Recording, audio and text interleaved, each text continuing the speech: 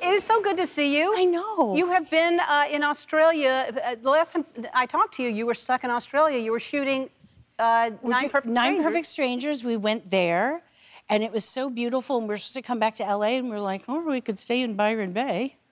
When we were out in the country and surrounded by cows, and we just stayed out. It's such beautiful country, dangerous, wildly dangerous. Yes. I don't know if you know Australia, but it's trying to kill you. Everything there can kill you.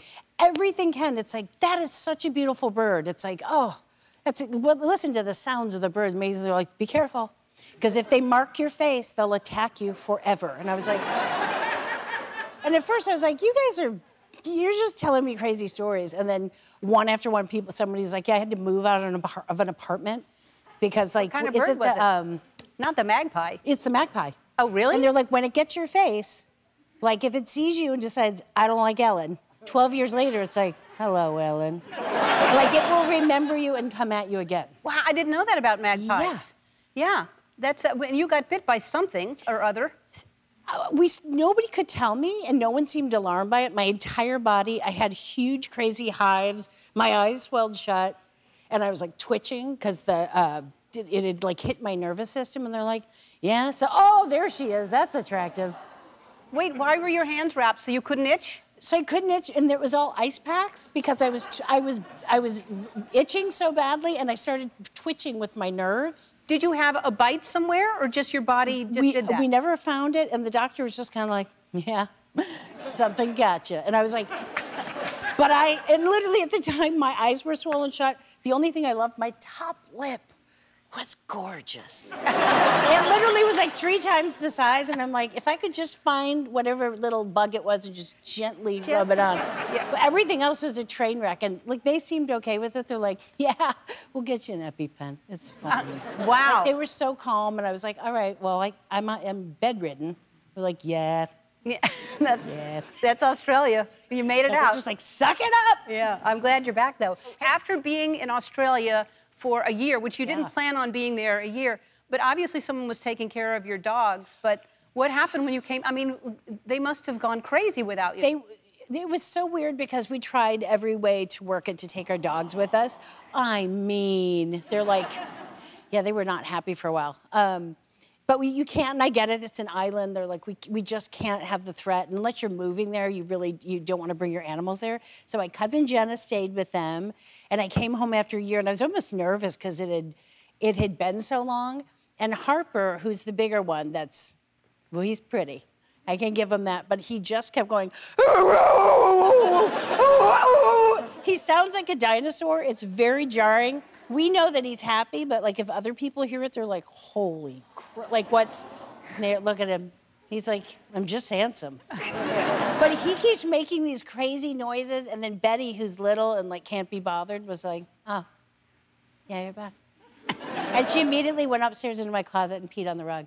And literally, I think she was like, yeah, how's Australia? How's Australia? And then she just walked out, and I was like, you earned that one. But it was a real, like, hang on, but come with me so you can watch. Like, it was a real, like, just a little doggy paw came out and was like, but come on. Yeah, that's so sweet. He's part and I was asking you during the commercial break, your tattoos are for a movie you're doing. They're henna? Ben wrote this show for Netflix called God's Favorite Idiot, and but look at how neat they are. I'm like, it's so much cooler than I'll ever be. Like when I'm like getting a coffee, I'm like, oh yeah, I'll use my tattooed fingers to get a card out.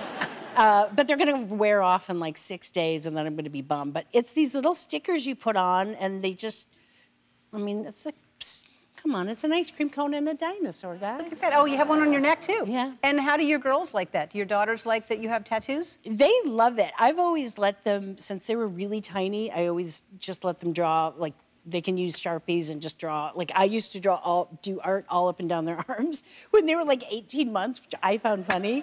But they would literally look, you know, it'd be like, ride or die, or like just crazy stuff. So I'm always like, you can do whatever you want. So I've given them like henna pens so they can do whatever. Vivi's really artistic, and Georgie's really into anime. So I'm like, maybe not on your face, because it takes a week or so. But I'm like, then again, It's been a rough couple of years. Draw on your face. Whatever you want to do.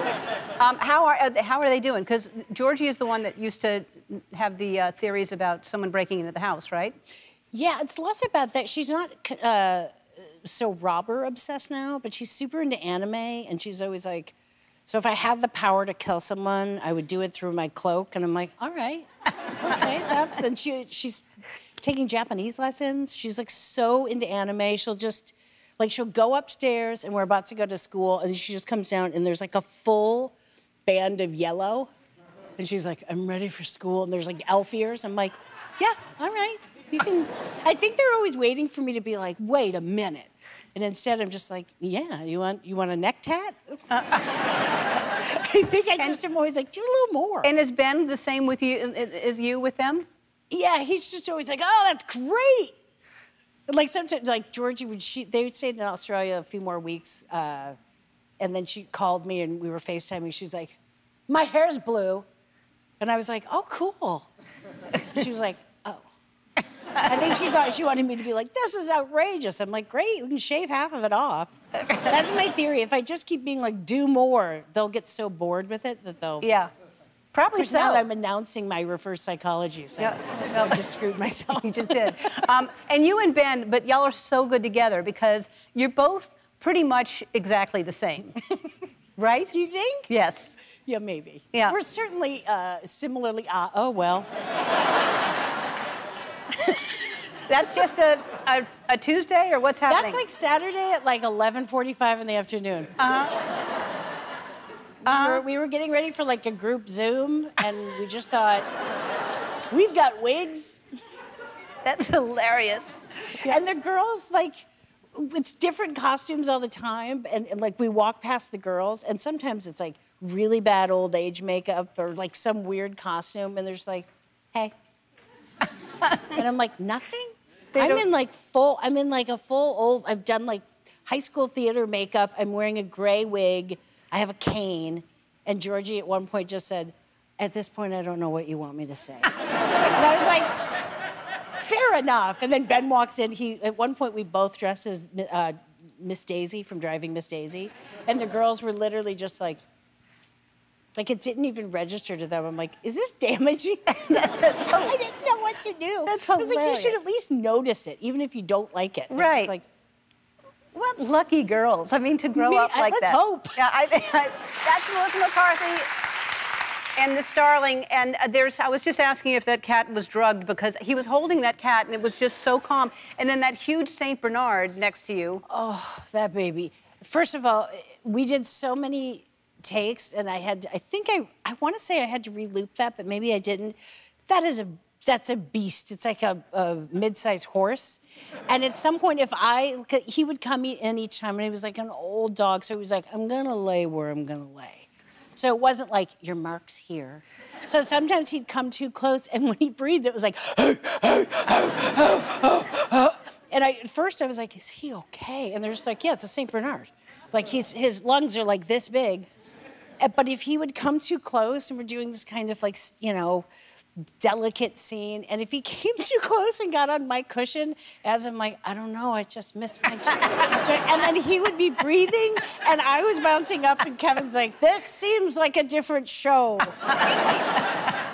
we'd have to to get him to move back, the dog's like bigger than the coffee table and solid. Well, you had a lot of obstacles in this because also there's a bird that's not really a bird that you're talking to. Well, yeah. First of all, tell everybody what the movie is about. It is a lovely, Ted Melfi directed this. It's a lovely movie. It's about a couple that kind of goes through an unimaginable loss. And it's them kind of dealing with finding their way through it, finding their way to the other side, kind of tending to your own mental health and what that means to different people. And then the lovely thing is at the end of it, it's really hopeful, and it shows that you can get through it, and you don't do it the way you expect. I have a bird help me. I have a vet help me with my therapy, which is Kevin Kline. But it's Chris O'Dowd, and I mean, it's funny, it's heartbreaking. Sweet, it's And then, but the bird, you're not so nice to that bird, by the way. I was mad at you at one point. Me? I was being attacked. Well, but there's a bird that's supposed to just be, I'm trying to reclaim my plot of land, so to speak, and literally, and then the bird's like, get out, it's mine. And so it starts, starlings do become very possessive of their surroundings, and it keeps attacking me in the front yard. And I end up having these arguments, then I have like full-blown talks with this bird, but there's no bird there because you can't make it just sit there and talk to you. So Ted Melfi would be like standing over at the monitor, and the first time by the way, he didn't mention that he was going to do it. So during this kind of like touching scene, he's like, and I was like, what is going on? And he's like, I'm the Starling. I was like, a little heads up, but then I kind of was like, can you do the Starling again? It kind of helps me. So it was me and just Ted with this like baseball hat on, like doing this. But he had researched, he goes, that's what Starling sounds like. Yep, they do, kind of. Yeah. Yeah. Hey, before we go to break, New York Times just named you one of 25 actors, the greatest actors of the 21st century.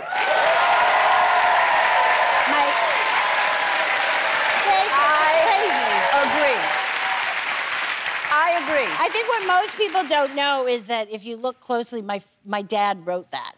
So I sent him a check, and he was like, yeah, put Missy on the list. Not true, not true at all. No, really, you're so brilliant in everything you do, and so real, and you're hilarious, you're touching and real. I totally agree.